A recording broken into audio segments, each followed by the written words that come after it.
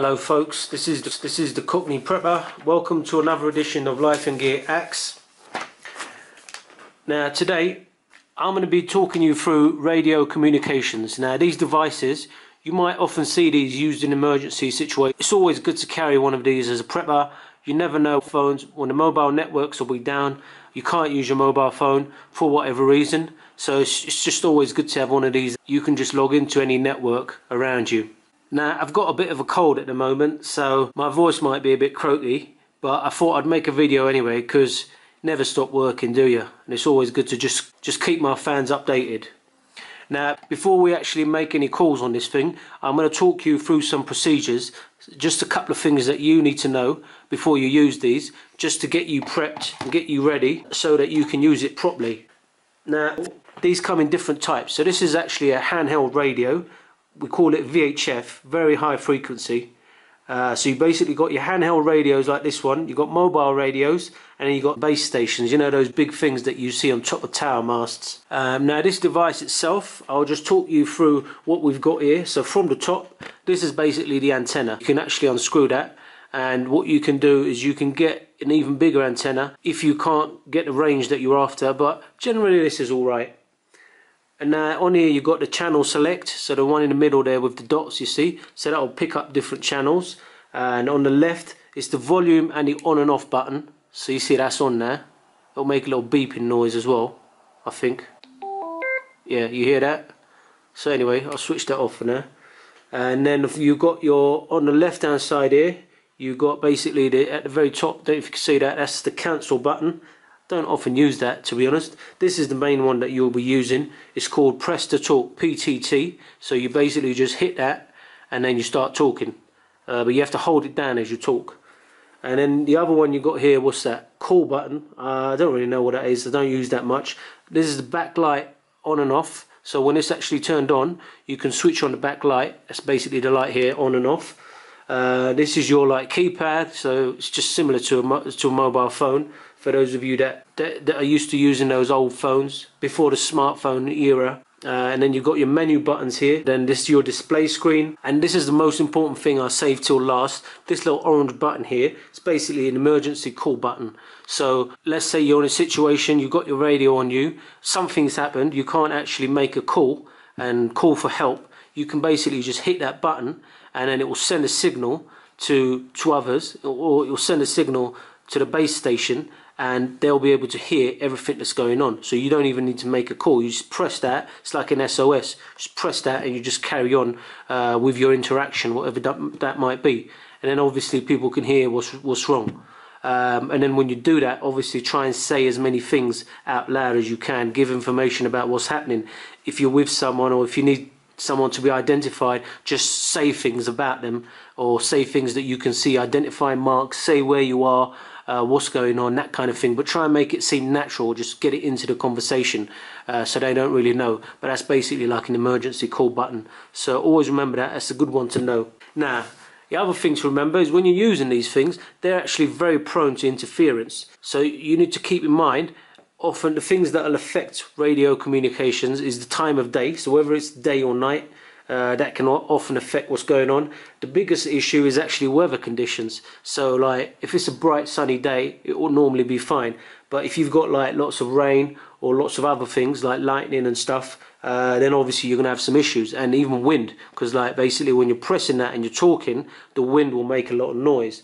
There's also like electrical interferences you need to keep in mind. Like if it's too close to something and it's making a noise, that will basically affect the signal that's going out, like the message. And then also like the distance, so how far you are away from things, like from another, let's say handheld radio, if you're like communicating directly with it, or like from the base station. So yeah, distance is a big issue. And then also like things like buildings, you know, buildings like the signal bouncing off buildings, like hills, mountains, that kind of thing. You know, it can actually affect the way the signal bounces, and it can also like distort the message. Now I'm not going to go into the details why people might use radio communications. I mean, if you're seeing this and you're a prepper, I'm assuming that you already basically know. But what I will say is just some of the operating procedures, like we call them. So like some of the main things you need to keep in mind basically when you're talking on one of these.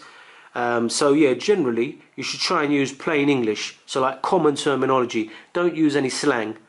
Just use like standard English. Some people call it like BBC English, but yeah, you know what I mean. And just avoid using like technical terms. So like you might be a technical expert on one thing, but the other person hearing it might not have a clue what you're talking about. So just make sure that basically it's not too technical. And there's just like 4 golden rules basically. Make sure that it's clear, it's brief, you're aware of the security of the message, and I'll give you some more details what I mean about that later. And basically simplicity, that it's like very simple basically what you're saying. So yeah, keep your message short and simple, short and sweet as we like to call it. And yeah, avoid like excessive calling. Like don't just call like all the time, and like don't just leave really long messages and stuff, because like you're not leaving a monologue on here. It's just like quick short messages to people, that's it. Make sure like when you speak there's a good rhythm, you know, like there's a natural break, that there are like natural pauses, and that you break long messages into like smaller phrases. And the speed is very important, so like speak in normal clear manner, not too fast, because when you're speaking and it's actually going into there and it's like transferring it into like some digital signal, so it might take a bit of time, so you can't speak like too fast basically. And also like the volume, so like you can't actually shout, you shouldn't shout into this because it will affect the microphone. You should just like speak very calmly basically. And the best thing to do really is just like have a little pause, like have a little think before you say something. So like let's say like I'm about to say something in here. I'm not just going to pick it up and say something. I'm going to like pick it up and then think, okay, what's going on? Alright, what's the message I need to convey? And how am I going to say that in a few short messages? And then you say, don't like make the statements really complicated, because people won't understand that. Now the next thing we're going to talk about is basically like security, like dealing with security when you're talking over these. So the most important thing to do is whenever you talk over these, like don't use your real name and stuff, because basically anybody can be listening to this. Like this is not secure at all. Like this thing here is just sending out a message, so basically anyone can just listen to that message. So like yeah, don't give your name, like don't give personal details. What's really good thing to do beforehand, if you've got a group of people, or like yeah, if you're with like a group of friends or whatever, just give yourselves some call signs. We call them like call signs. So like you can make up some random names, or like make up some like numbers, so each person knows like what their call sign is basically. And also like when you speak, when you like spell things out, it can be a bit confusing because it can sound a bit distorted. So what's really good is just like use like what we call the phonetic alphabet, and I'll go through that later. I'll go through like the phonetic alphabet. So like A stands for alpha, B is for Bravo, etc. So I'll go through that anyway later on in the video, so you can have a look. I'll just write it down basically. And so one of the things to do, like when you're talking basically, before you talk, you just see that press the talk button, just like press it for a second or two like that. Just press it and then you'll hear a noise. Anyway, I'll do this all later so you can see. Basically, when you press that, it's going to make a little beep noise, and that means like you're good to go, like you're ready to talk. But when you press that, if it like doesn't make a noise, or if it says on here busy, it means like someone else is talking, so you got to wait basically. So that's the key thing. Like if you hear other people talking, don't interrupt them. Unless it's an emergency, let them talk, and then make sure the line is clear. You can like press that to hear if the line is clear.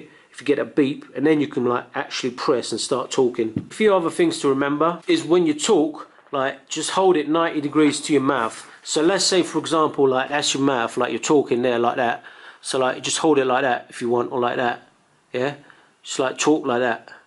Don't hold it like a phone, like if that's your head. So just talk like that. And like just keep it like 2 to 5 centimeters away from your mouth. One of the main things to remember is when you're talking, like when you say your message, you need to then say like over. So like you're talking and you say over. So it means like I'm finished talking, now it's the other person's turn to talk, and then they'll talk and they'll say over as well. So that means like alright, back to you, because you can only have like one person talking at a time. You might hear people say a few other things like Roger. Roger like basically means yeah, okay, like cool, got that.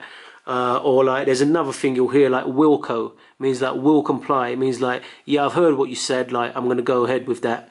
That's often like if you're getting instructions from the other side. It used to be like back in the day, you'll hear a lot of people saying like over and out, but that can actually be a bit confusing, because like over basically means like it's gone to the other side, and then you've said like out means like it's finished.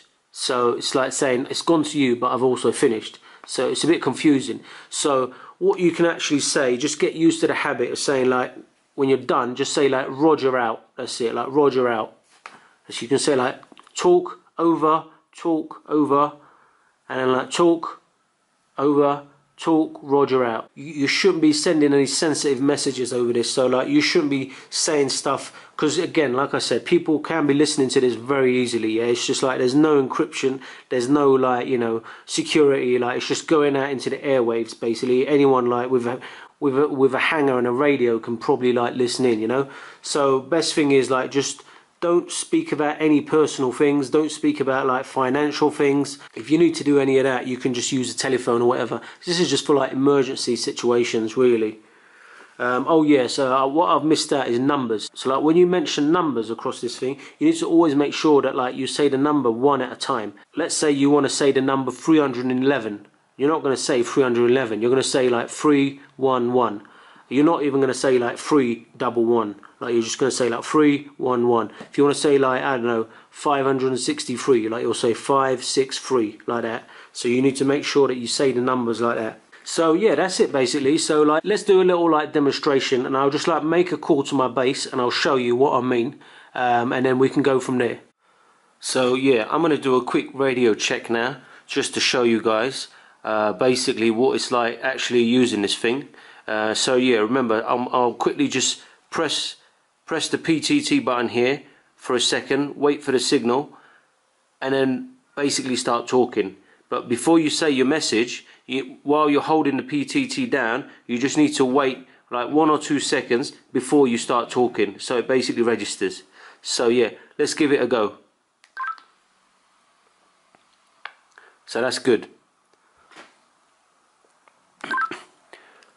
Alpha base, this is Alpha 624 performing radio check, over.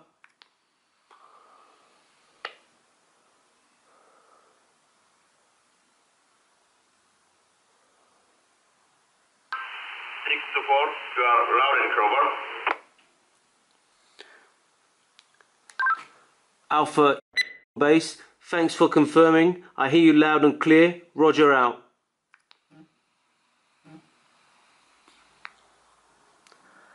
So that's it, folks. We just did a little test run just for you to see how that works. Alright, so yeah, so you heard that, and that's more or less it. Of course, like there are different ways to like make different calls. If it's an emergency, like there's a certain way to say it, but like I won't go into that. You can just, I'll let you figure that out. You can also like Google that quite easily. But what I will show you is what I was saying about the phonetic alphabets. So like when you're giving out numbers, because you heard me say a few like phonetic words there.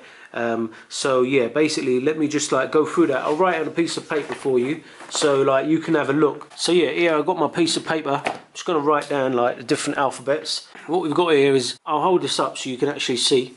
We've got A for Alpha, B for Bravo, C for Charlie, D for Delta, E for Echo, F for Foxtrot, G for Golf, H for Hotel, I for India. Now I've put a slash on here because sometimes you might hear people say indigo instead. Even though it's not like internationally recognised, I have heard that before, and it's probably like between different services, like rescue services or like basically the police or something. But just keep that in mind. And then J for Juliet, K for Kilo, L for Lima, M for Mike, N for November, O for Oscar, P for Papa, Q for Quebec, R for Romeo, S for Sierra, T for Tango, U for Uniform, V for Victor, W for Whiskey, X for X-Ray, Y for Yankee, Z for Zulu. So yeah, that's basically it, folks. When you need to like communicate letters over these radios, that's basically how you can say them. So anyway, I hope you've enjoyed this one. I'm trying to make well-informed videos.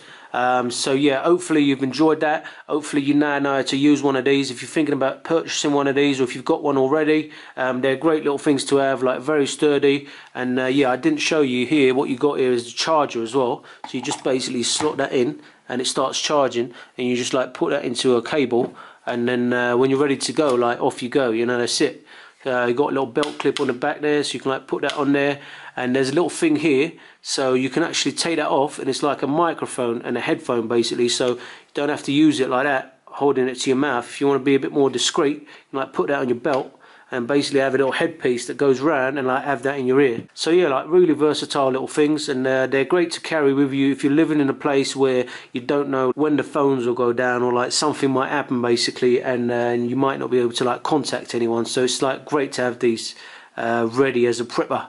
So yeah, hope you enjoyed my videos, and again, if you like them, don't forget to subscribe, comment, like, share, whatever it is that you want to do, and support my channel. It'd be great to hear from you if you have anything to add on this. If you want to like share your stories about using these, feel free to like write in the comments below.